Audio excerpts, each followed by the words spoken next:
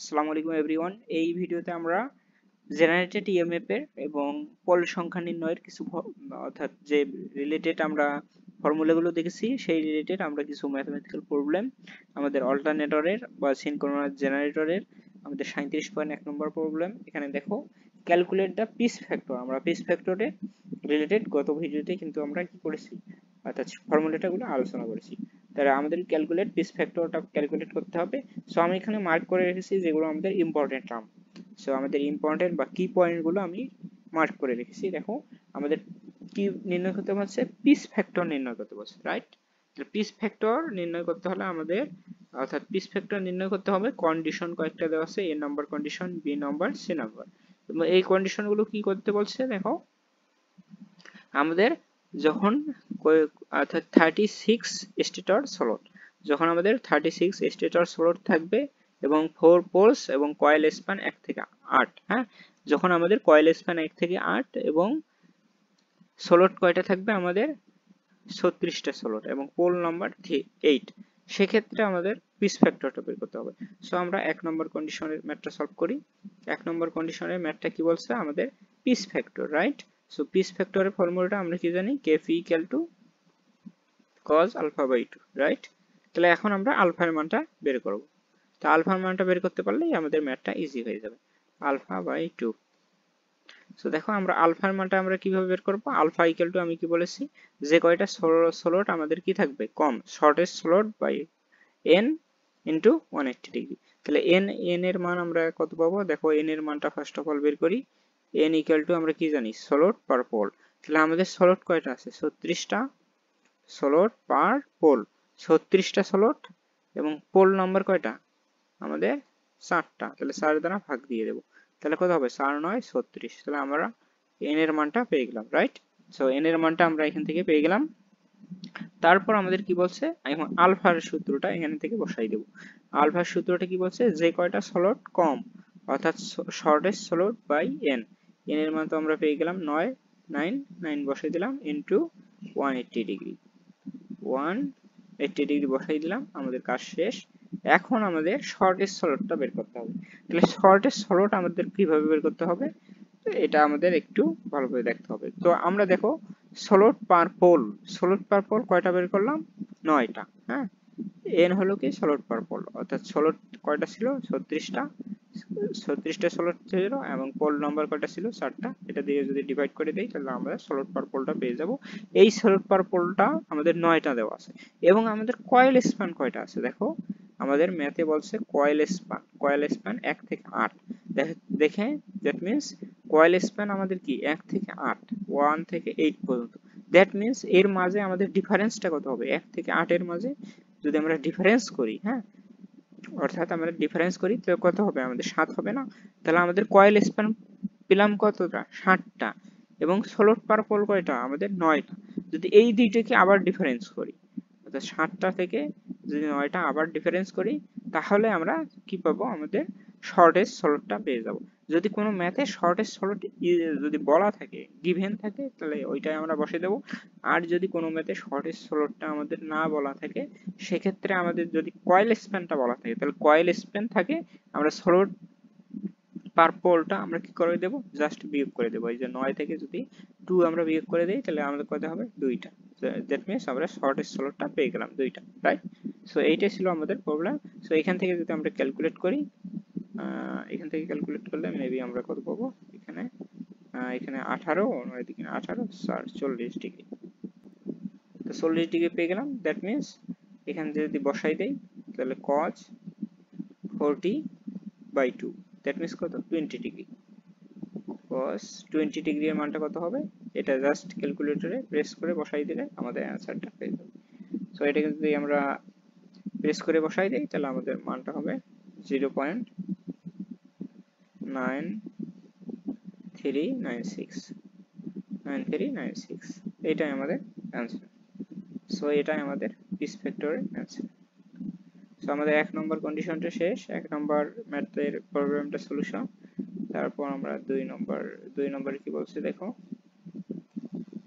2 নম্বর আমার বলছে কয়টা, এখানে স্লট অর্থাৎ স্টেটের স্লট আমাদের দেওয়া আছে 32টা। এবং পোল নম্বর 6টা এবং কয়েল স্প্যান 1 থেকে 10 পর্যন্ত। সো দেখো আমরা এখন সমাধান করব। তাহলে B number, so KP cos alpha by 2 cos alpha by 2। So alright, so এখন আমরা আলফার মানটা বের করব। সো আলফার মান বের করতে হবে, আমাদের এন এর মান বের করতে হবে, রাইট? তাহলে সলোড পার পোল, আমাদের সলোড কয়টা দেওয়া আছে দেখো 32। আমরা কি জানি সলোড পার পোল, এন মানে কি সলোড পার পোল, বাট সলোডের মানটা কয়টা দেওয়া আছে 72টা, এবং পোলের মান কয়টা দেওয়া আছে 6টা। তাহলে 72 দ্বারা যদি 6 কে ডিভাইড করি তাহলে কত হবে 72 24 সরি 72 বাই কয়টা 6 4। সো এটা আমাদের কত হবে বলো দেখি, তাহলে আমাদের কত হবে 6 12 72, 6 12 72। তাহলে আমাদের সলোড পার পোলটা আমরা কত পেলাম 12। তাহলে আলফার মানটা যদি বের করতে চাই তাহলে শর্টেস্ট বা তাহলে শর্টেস্টটা কত হবে, আমরা সলোড পার পোল পেলাম 12 এবং কয়েল স্প্যান কয়টা আছে আমাদের 1 থেকে 10টা। দ্যাট মিন্স যদি ডিফারেন্স বের করি কয়েল স্প্যান আমাদের কত আছে 1 থেকে 10, তাহলে ডিফারেন্স কত হবে আমাদের 9।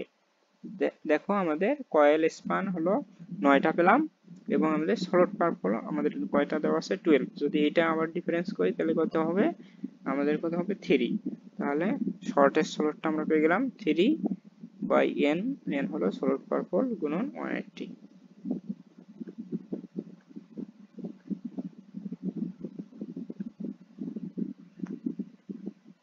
তাহলে আমাদের মানটা কত আসবে দেখো, এটা ক্যালকুলেট করলে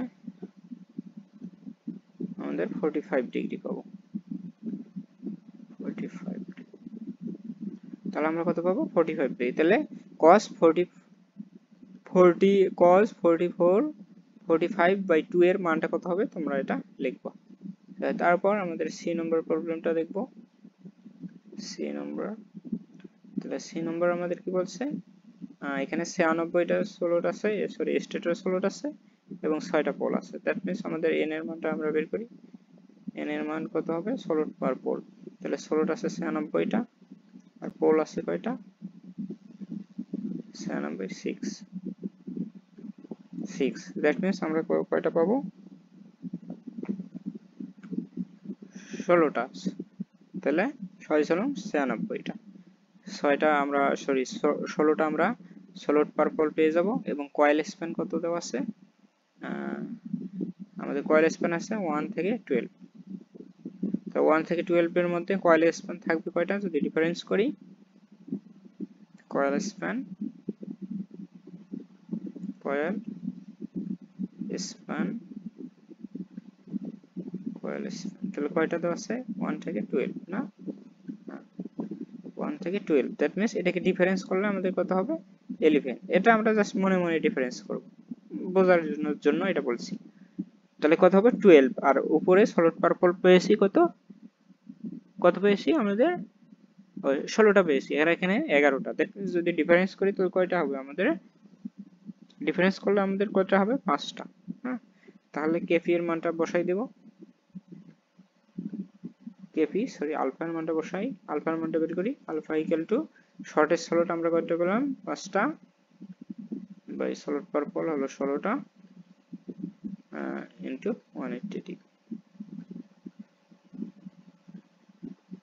তাহলে এটাকে ক্যালকুলেট করলে আমরা কত পাবো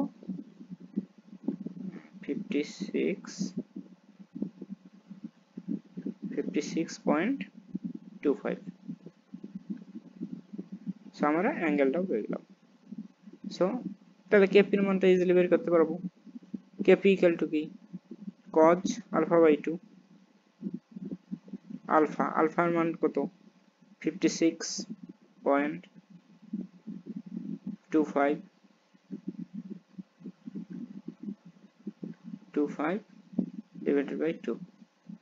এটা করলে আমাদের অ্যাপ্রক্সিমেট একটা ভ্যালু আসবে 0.8819। এই ছিল আমাদের এই ম্যাথ প্রবলেমের সলিউশন। সো আই হোপ এই কেপি রিলেটেড অর্থাৎ পিস ফ্যাক্টর রিলেটেড আমাদের যত ম্যাথ আছে, তা আই হোপ এই রিলেটেড যদি ফর্মুলাটা যদি আমরা বিগত ক্লাসে ফর্মুলাটা বুঝে থাকি, তাহলে এই রিলেটেড ফর্মুলা আমরা ইজিলি করতে পারবো। সো বইয়ে এই রিলেটেড আরো কিছু প্রবলেম আছে, তোমরা একটু দেখে নিবা। জাস্ট আমি কি করেছি, জাস্ট তোমার বেসিকটা দিয়ে দিয়েছি। যদি তোমাদের আরো ইন্টারেস্ট থাকে এই রিলেটেড প্রবলেম জানার, তাহলে অবশ্যই কমেন্ট করবা। আমি নেক্সট ভিডিওতে আমার এই রিলেটেড আবার কিছু প্রবলেম নিয়ে আলোচনা করবো।